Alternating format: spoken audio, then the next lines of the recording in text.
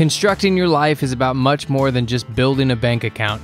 Each week, join real estate entrepreneur and mindset coach Austin Linney as he interviews guests who are constructing their dream lives and impacting the world around them on a daily basis. If you're an entrepreneur or wanting to start a business, or you just want to hear motivating stories of how others have overcome the odds, you are in the right place. And now for your host, Austin Linney.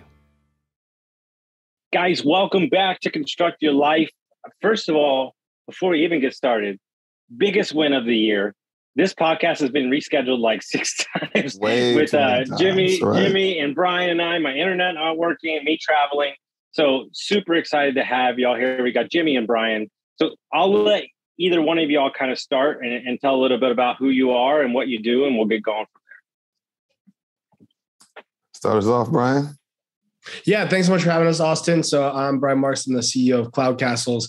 And basically, at the end of the day, Cloud Castles is meant to lower the barrier of entry for anyone to own real estate anywhere. That's our mission. We believe it's really the bridge to the American dream, and owning real estate is so important to building generational wealth. Fundamentally, we're a technology company, and we pool investors together to buy real estate, specifically short-term rentals that they can earn from on a monthly income, based on how much equity they have in the house. That's how much they get paid out every month. And then they also get a discount of staying there, as well as the tax benefits for owning real estate, which are very favorable in the US. We give a K1 at the end of the year. But it's real simple. It's 4 clicks, and you can own real estate in a variety of states right now, or I'm planning on going international next year. Yes, sir. And my name is Jimmy. I'm the COO of Cloud Castles, co-founder alongside Brian here. We've known each other since college, so we go way back. And it's been a fun ride building up Cloud Castles over the last couple of years. So what did Jimmy, what did you do before this business? Yeah, so we both come from the tech world. So I was in tech sales, and it's something where we use the principles that we've learned from the tech space to try and make real estate better. Because we all know real estate is not accessible for everyone right now. So that's, as Brian mentioned, our mission is to make this easier for people to get into this space. What's interesting about everybody I've interviewed that spent time in the tech space or spent time in Silicon Valley, there's a standard of energy and excitement, and I'm going to do anything that exists, that no matter if they're 25 years removed, 5 years removed, 3 years removed, there's just we can do whatever we think we can do kind of mentality. Do you find that some of that rubbed off of you too, spending time in that tech space? Yeah, absolutely. I mean, you have to really kind of have an approach of, just you're going to be very flexible. It's basically agile development cycles is the Okay. Agile development cycles means you have like a 2-week sprint, and you're basically reevaluating what you're doing over those 2 weeks, what's being successful, what's working, you have quarterly planning, but, you want to be really nimble and move really quickly and be flexible. So it does, real estate's typically a little more old school in a lot of ways. So having some kind of a newer mentality, and there's some great books we can recommend: Peter Thiel's 0 to 1, or The Power of Habits, or Lean Startup is another one. Those are all really good books to kind of taking a tech approach to things that maybe are a little bit more old school in like real estate. I read Blitzscaling, and I really kind of resonated with that book because I feel like it's exactly what we're doing. We just launched 9 companies and got $30 million worth of real estate in contract in 100 days. It's like, but like that is all because like we're not like, we want to make sure that we're organized. Everything is helped on the back end, but it's like when you're in alignment and you know where you're going, it's like bam, bam, and you can just get rolling. And like then we assess, like every 3 months we sit back and assess. And so, where did this idea of Cloud Castle, where did that come from? What like kind of was the genesis of this idea?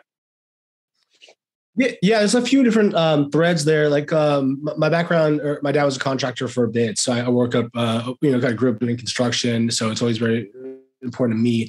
But the idea of owning real estate, I think, is just a wonderful thing to have, and I think it really does separate, specifically the U.S. from a lot of other countries. Is really owning land in the U.S. is very fundamental to the foundation of the country. Like, and so, but that's kind of I'll get off my kind of the history soapbox, and the real premise actually started with timeshares. Someone explained timeshares to me in Florida. And I was like, that sounds like a very cool idea. You know, it makes a ton of sense. And then I actually looked at the numbers. I'm like, this is the biggest scam I think I've heard ever. So we actually, want to take the kind of the principles of co-sharing and make it a lot easier to do, and make it basically where it's 4 clicks and you can own real estate, and take all the good out of the idea of co-sharing basically fractionalized ownership, and leave all the bad stuff. And the bad stuff would be like, monthly payments, not getting the appreciation of the property, being like basically not deciding exactly when you can stay, or basically having trade-offs on when you can stay,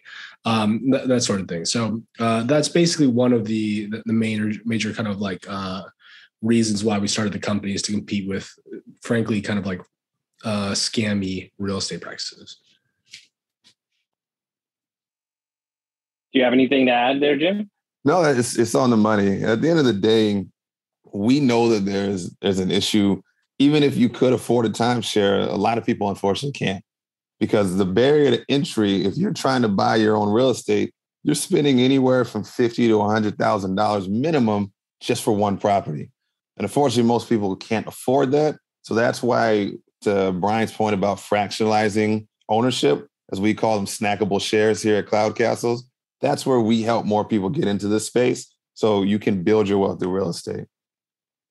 Yeah, and it's funny, right? You talk to enough people, you travel around, I guess when you're in our seat, like, and when there's education, I read a lot, like it feels like this stuff is so readily available. But when you realize like the fractional ownership, whether that be a company or fractional CMO or fractional real estate, is kind of, I know it's not a new term, but it's newer. And I think that when you allow to open up a space or a sector to more and more people, I only think you're going to get positive stuff from that, because more ideas, more people are going to be open to it. They're going to share with a friend, so on and so on. And you allow yourself a space where, one of the things I think that's really frustrating for me that I'm trying to bring back, it's like my slogan is like, we've really talked crap on like passive income, and it's like, dude, like you can, like, I have a great friend, good friend in LA. He's like a surgeon. He makes like a ton of money per year. And he like went out and he like, cause he read the books and everybody told him he was supposed to be a flipper. And I'm like, you make like 5 million a year. What the hell are you doing flipping houses? Right. And he was like, well, that's what they told me to do. And I'm like, no. And so boom, he switched his mindset and he's in like 500 units, like boom, just like that. And it's like, he's like, wow, this is so much more pleasurable. I can still be a dad. And so I think this is why this idea is so intriguing, because they can be, what do they say about boats, and planes, just rent them, it's like that's kind of the same thing. It's like, you don't want to fix the AC. You don't want to worry about the guests. You don't want to have to worry about all these things. And this is why this is such an amazing idea. Have you seen that from the people that have been invested with y'all? They kind of feel the same way. Oh, yeah. And we don't have to go down the rabbit hole of real estate gurus, because we could probably spend days talking about all of the terrible advice. Yeah. Right. But we definitely see people who come to us and say, I tried it this way, doing it myself. This is an entirely another job. I already have a W-2. I don't have time to do all that it takes to really get a short-term rental off the ground. So that's where we come in and we do all of the headaches around managing the property, so you can just sleep and collect profits whenever there are some.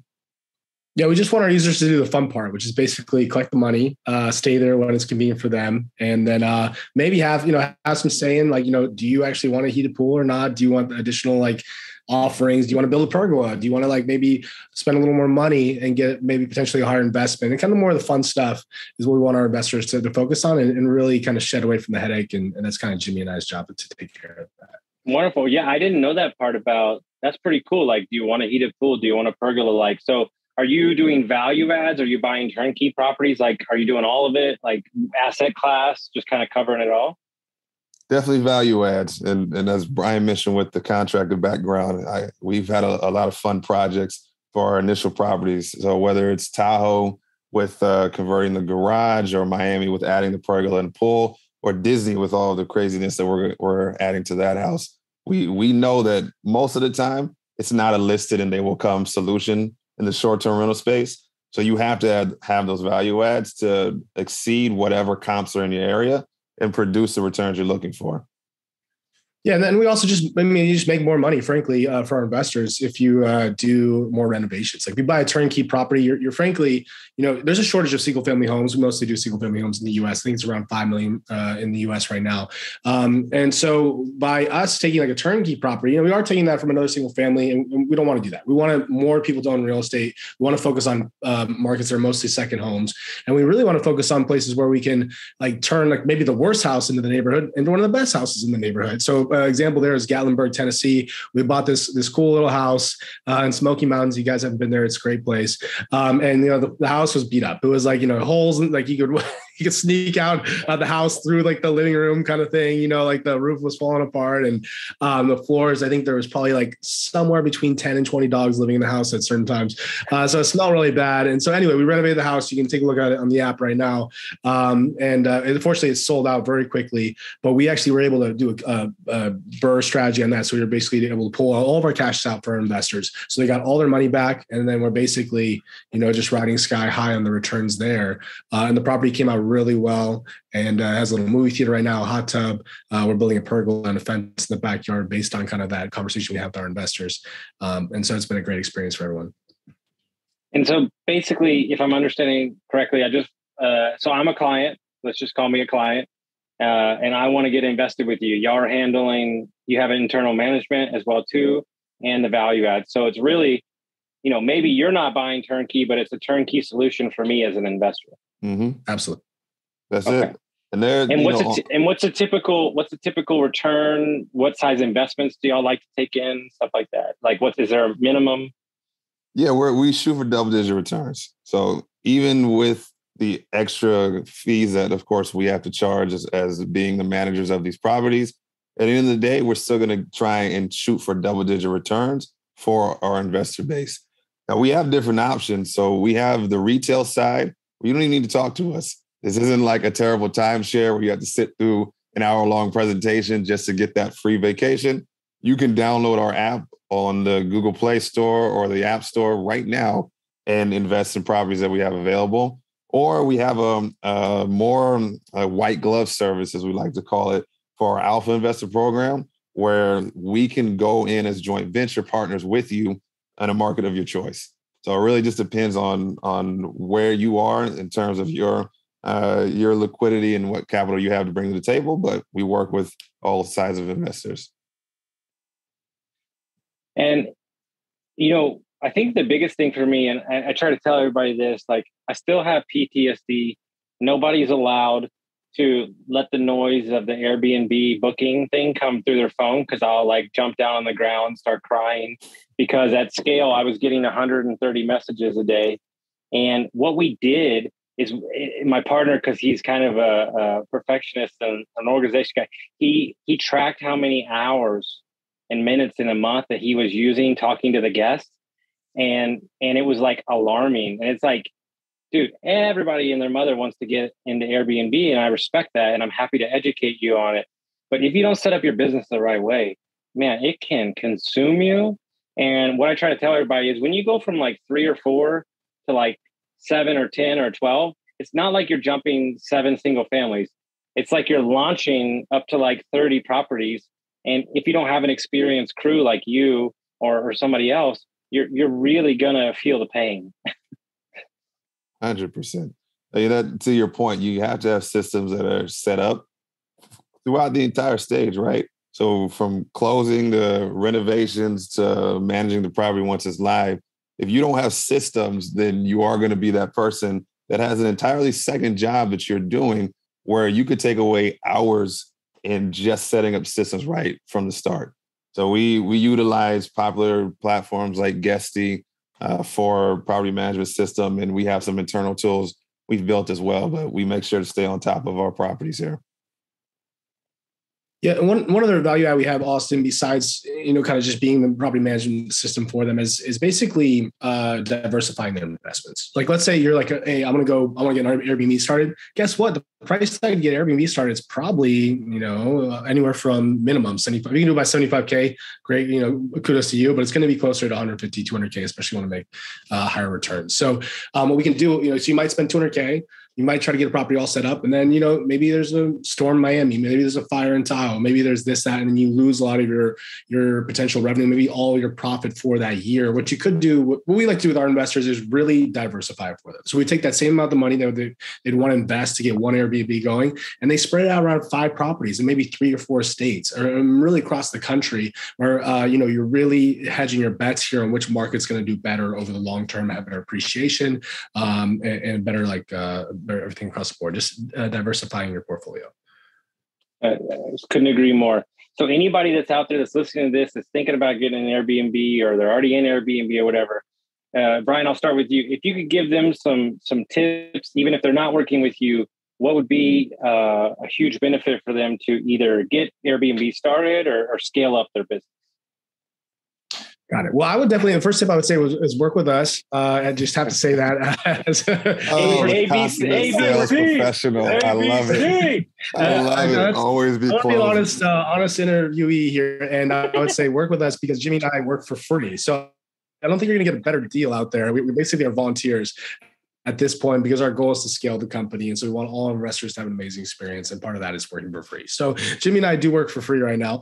But if you're not working with us and you want to scale up your business, I would say, choose an area that you really love. I think that's important. Like, don't just go necessarily for some place that, I read an article as the best returns, or go a place that you love. Because if you actually love it and you really want to spend time there, and you're actually going to put blood, sweat, and tears, and maybe spend a summer building something out, or maybe have to go there for some emergency, you want it to kind of be in an area you like. So I would definitely recommend that first and foremost. Another thing I would probably say is, try to DIY it as much as you can. It really, there's, your listeners out there are very capable people, I'm sure, across the board, and you can take care of everything that you need to do. We try to take a DIY approach, and it saves us a ton of money, and really across the board. Or you meet some great folks and some great contractors, and guess what? Those contractors, they will respect you a lot more and want to work with you if you actually put the work in yourself, or if you're actually doing the work side by side with them. A lot of the contractors, we do kind of work side by side with them, really hands-on, and they really appreciate it. They really love that approach in a lot of ways, assuming you have a good relationship with them. 100%. I love it. Jimmy? All right. So if you're starting, haven't gotten an Airbnb, you want to do this on your own, high level, search for regulations.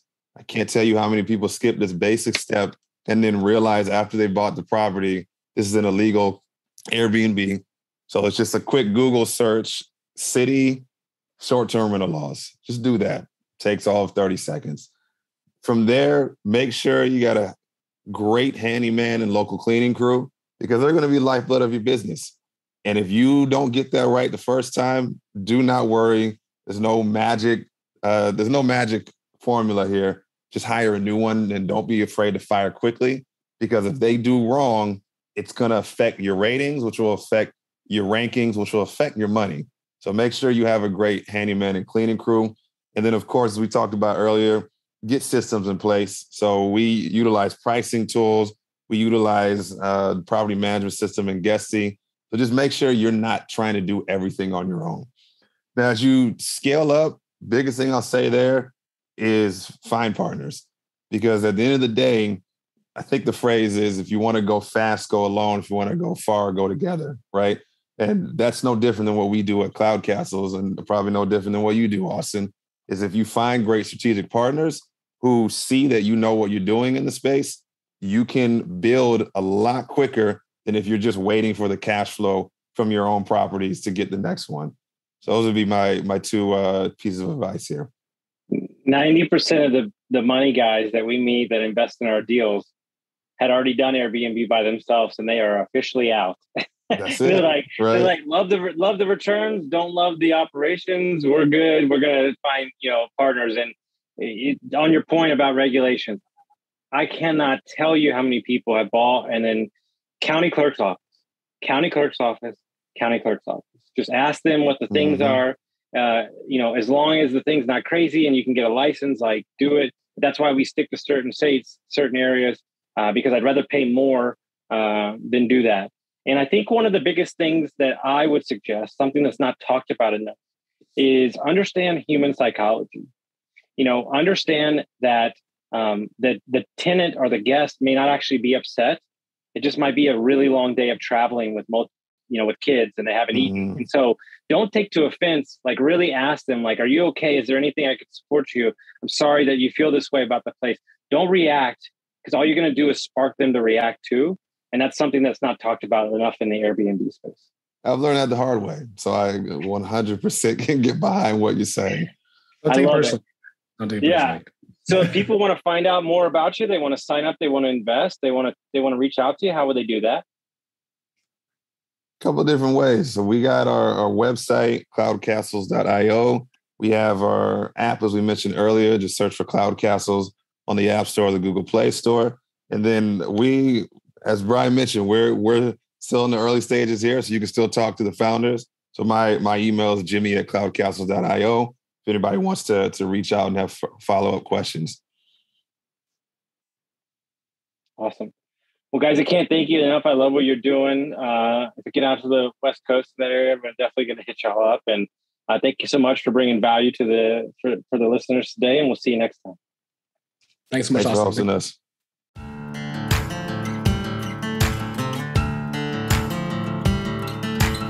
Thank you for listening to Construct Your Life with Austin Linney. If you enjoyed this episode, be sure to rate, review, subscribe, and pay it forward by sharing with a friend.